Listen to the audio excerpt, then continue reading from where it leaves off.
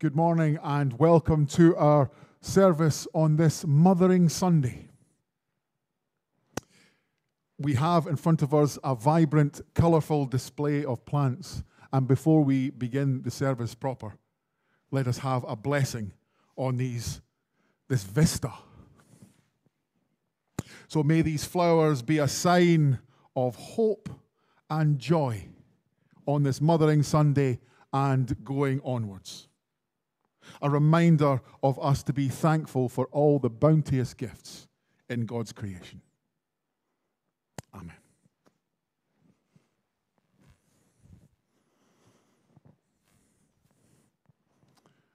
And so before we begin our service, let us take a moment to still ourselves, to center ourselves, and to welcome God into this day.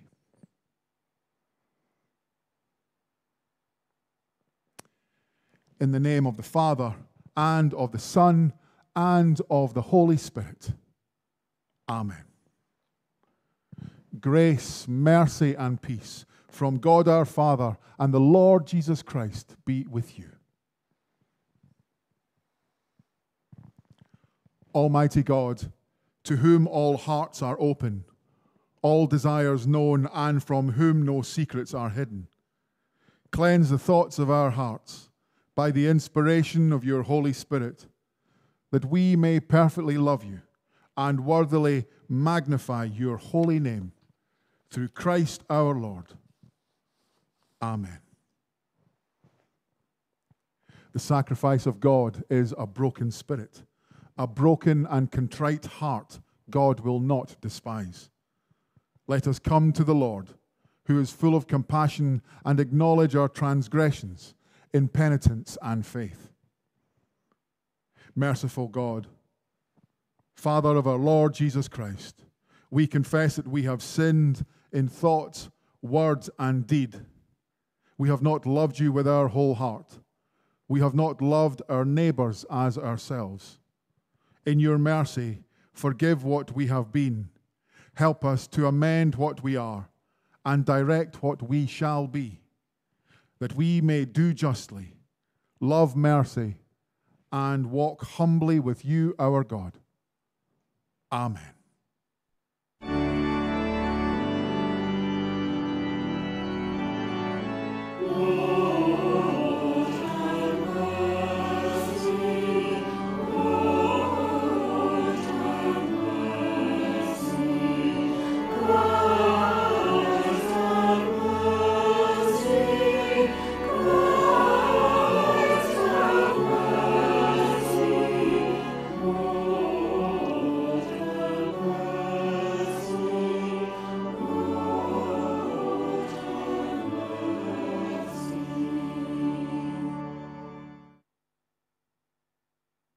Almighty God, who forgives all who truly repent, have mercy upon you, pardon and deliver you from all your sins, confirm and strengthen you in all goodness, and keep you in life eternal, through Jesus Christ our Lord. Amen. And the collect for today, Mothering Sunday. God of compassion, whose Son Jesus Christ, the child of Mary, shared the life of a home in Nazareth, and on the cross drew the whole human family to himself. Strengthen in us our daily living, that in joy and in sorrow we may know the power of your presence, to bind together and to heal. Through Jesus Christ, your Son, our Lord, who is alive and reigns with you in the unity of the Holy Spirit, one God, now and forever. Amen.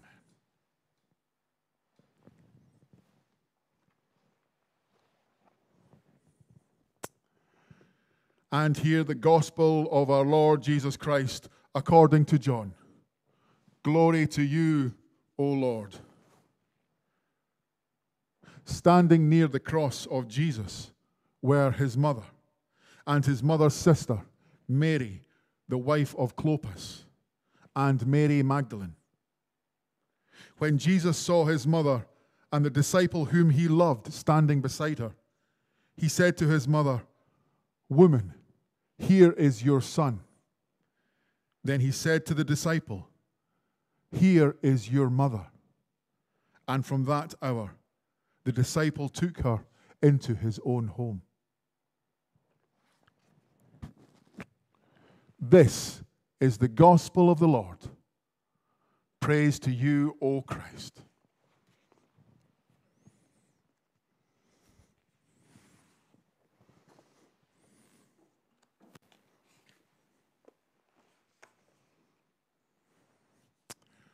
And so I pray that I may speak in the name of the Father, and of the Son, and of the Holy Spirit. Amen. We find ourselves now at the halfway point in Lent. Lent, that pilgrimage that leads us inexorably towards the cross and on to Christ's mighty resurrection. Today is seen as being a day of celebration, a special day where we get to share in the joy of family, of those people who are our nearest and dearest. But before I go all soppy on you, I do feel that it is important that today, Mothering Sunday, will inevitably be for some people a day that is not filled with happiness. For some, this will be a day that is difficult and painful. That truth needs to be acknowledged and understood.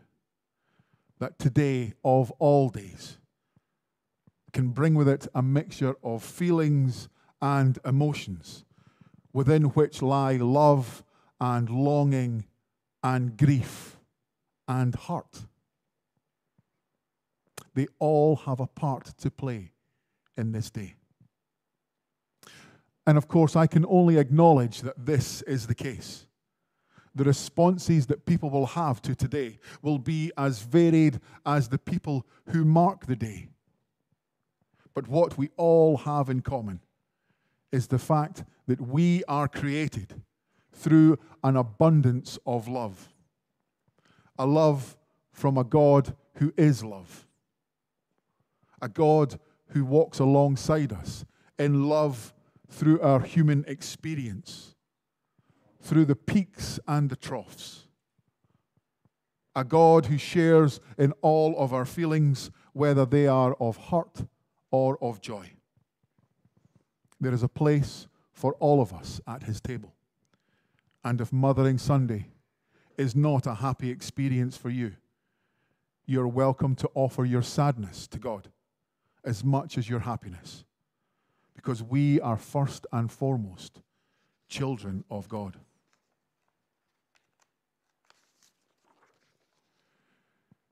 There is no getting away from the fact that today's reading is difficult It paints a picture that is just bleak. It shows that love and being open to love makes us vulnerable to grief and loss. Something that seems to be especially resonant now that we are in the season of repentance. Although, if I am being honest, it does seem as if this last year, and it is almost exactly a year, that we're in some kind of Narnia, where instead of a perpetual winter, we find ourselves in an endless Lenten lockdown. But back to the reading. Imagine, if you can, that scene with that ragtag bunch of people gathered around the cross, being laughed at, being jeered at, in a scene of such humiliation and defeat. Jesus breathing his last. It is a scene that is not dignified. He didn't just slip peacefully away. It was excruciating. The word excruciating means out of crucifying. The longer he would spend up on the cross, the harder he would have found it to breathe, until eventually, inevitably, he would have just choked. It is a scene which is unutterably awful, and it brings me close to tears every time I think about it. Everyone involved in that scene would have been wretched. There seems to be nothing that is hopeful about that passage. And yet, when Jesus looks down on those people, he looks at them in the midst of indescribable pain and suffering that he may have been feeling. He looks down on them and he is filled with love and he is filled with compassion. He's not concerned for himself, but ensuring that they are going to be all right going on into the future. He gives a spark of hope where, frankly, there seems to be none. Woman, here is your son. And speaking to the disciple that he loved, here is your mother. The power of those words are absolutely extraordinary. The bonds of kinship are not always those of blood or of upbringing. They can be bonds of relationship, of shared vision, of care, of attentiveness, of love. The old, rigid labels that we have traditionally kept, and let's be honest, the church has had its share of keeping people pigeonholed and labeled in the past, keeping them in their places. But those old labels, they slip away, and they reveal a new reality where what matters more is what is written in your heart. We have to ask ourselves, do I mirror the care that Jesus had for those people around him? Do I mirror the love that the Marys, and the disciple whom Jesus loved had for him? Does the relationship that we have with those around us reflect this new reality, where the bonds of kinship are linked to the God who always cares and always listens? And if they don't, what can we do to make ourselves the worthy successors of this glorious love? How can we show the bonds of kinship to those people around us, whether family, friend, or stranger? Amen.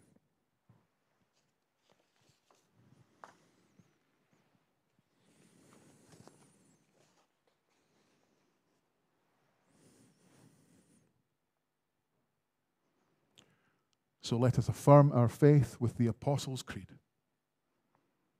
I believe in God, the Father Almighty, creator of heaven and earth. I believe in Jesus Christ, his only Son, our Lord, who was conceived by the Holy Spirit, born of the Virgin Mary, suffered under Pontius Pilate, was crucified, died, and was buried. He descended to the dead. On the third day, he rose again. He ascended into heaven and is seated at the right hand of the Father. He will come to judge the living and the dead.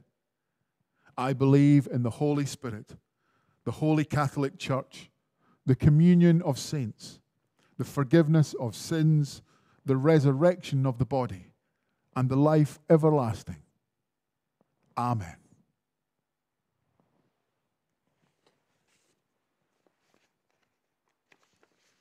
So let us pray.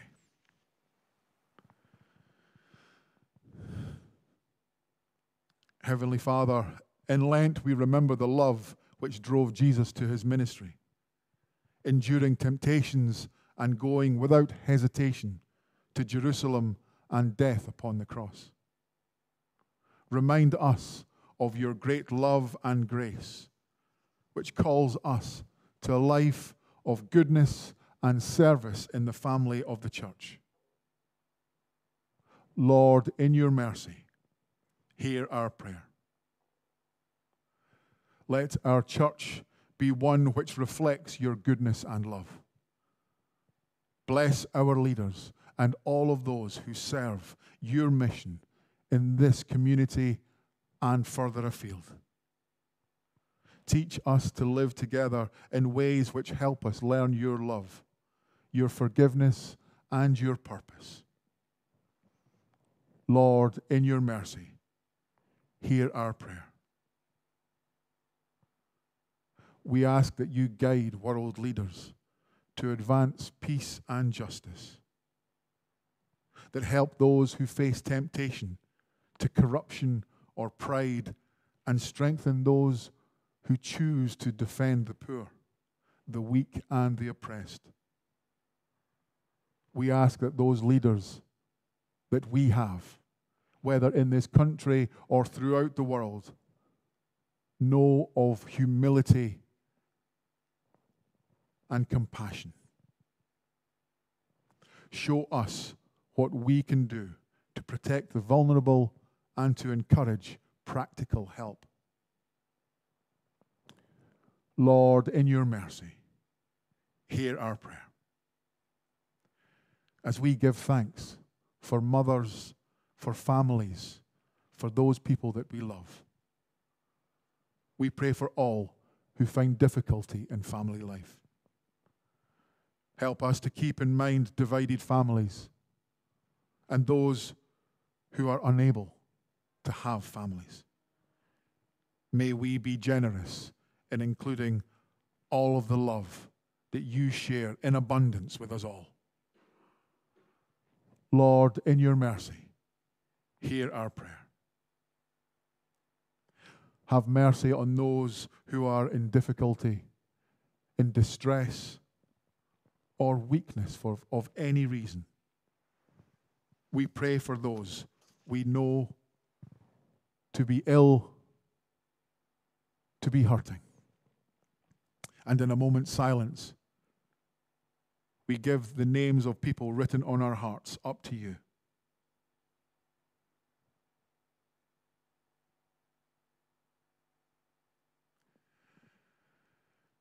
From our prayer list, we pray for Roy, Pippa, Shirley, Liam, Jane, Sylvia, Susie, Christopher, Joshua, Heather, Noel, Penny, all those people at Swan House, Harry, and Barbara. And from our book of remembrance, we remember Roger Holland and Patricia Langley. We commit them to you. Lord, in your mercy, hear our prayer. Lord, as we reflect on the many ways your love has reached us, Help us to love with greater integrity. Show us that those most in need, guide us to find practical expressions of the love that you show. And when there seems to be little response, give us the character of Jesus, who loved until the end. Merciful Father, accept these prayers for the sake of your Son, our Savior, Jesus Christ. Amen.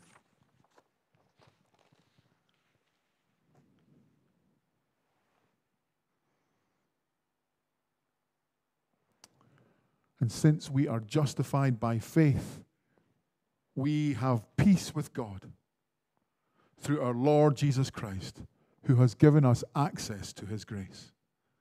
So the peace of the Lord be always with you. Let us, if you're able, show one another a sign of that peace.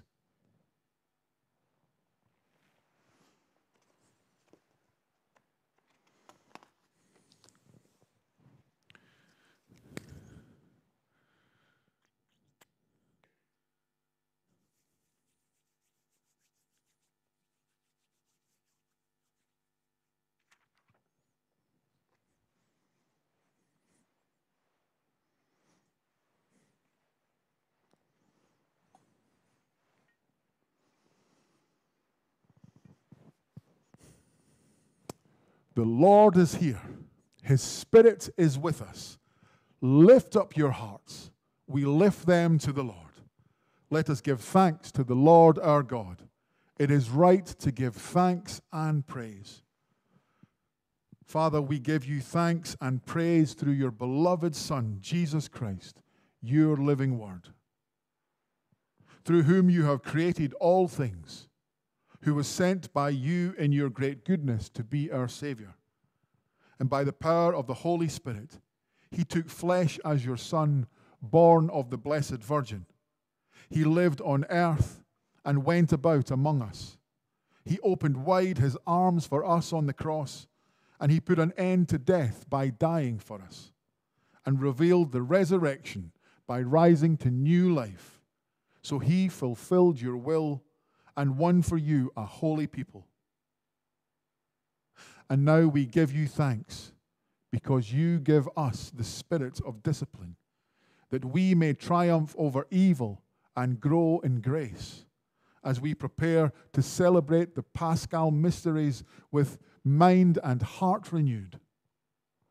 And therefore, with angels and archangels and the whole company of heaven, we proclaim your great and glorious name, forever praising you and saying, Holy, holy, holy Lord, God of power and might, heaven and earth are full of your glory. Hosanna in the highest. Lord, you are holy indeed, the source of all holiness. Grant that by the power of your Spirit and according to your holy will, these gifts of bread and wine may be to us the body and blood of our Lord Jesus Christ, who in the same night that he was betrayed, took bread and gave you thanks. He gave it to them, saying, Take, eat, this is my body, which is given for you. Do this in remembrance of me.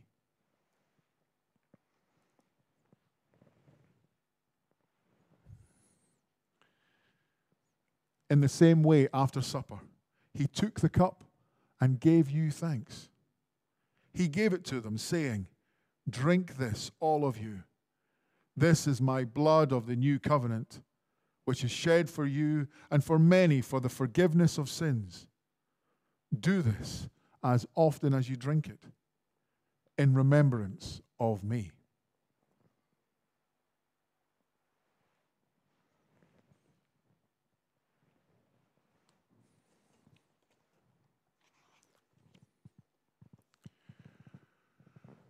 Christ is the bread of life. When we eat this bread and drink this cup, we proclaim your death, Lord Jesus, until you come in glory. And so, Father, calling to mind his death on the cross, his perfect sacrifice made once for the sins of the whole world, rejoicing in his mighty resurrection and glorious ascension, and looking for his coming in glory, we celebrate this memorial of our redemption as we offer this to you, our sacrifice of praise and thanksgiving.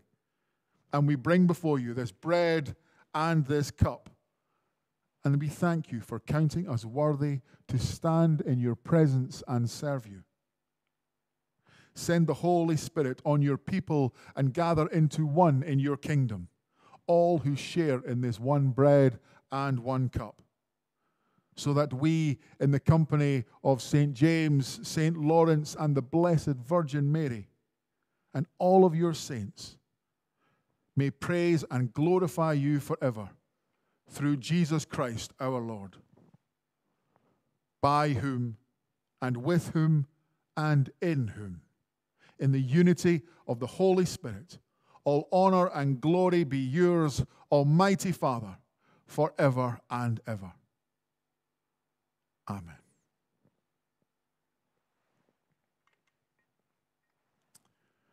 And as our Savior taught us, so we pray. Our Father, who art in heaven, hallowed be thy name. Thy kingdom come, thy will be done, on earth as it is in heaven. Give us this day our daily bread, and forgive us our trespasses, as we forgive those who trespass against us. And lead us not into temptation, but deliver us from evil. For thine is the kingdom, the power, and the glory, forever and ever. Amen.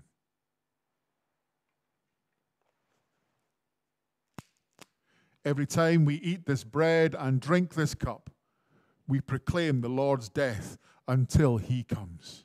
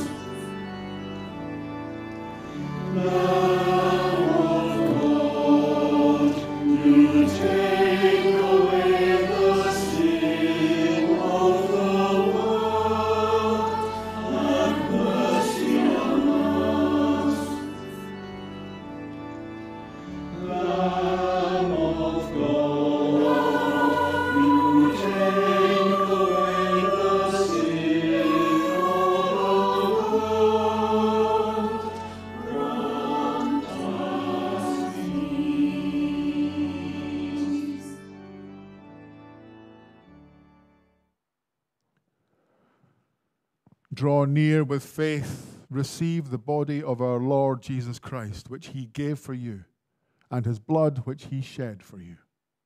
Eat and drink in remembrance that he died for you, and feed on him in your hearts by faith with thanksgiving.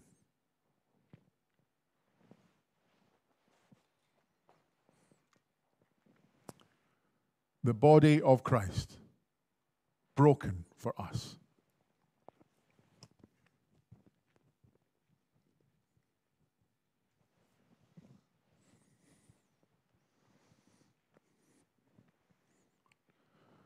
The blood of Christ shed for us.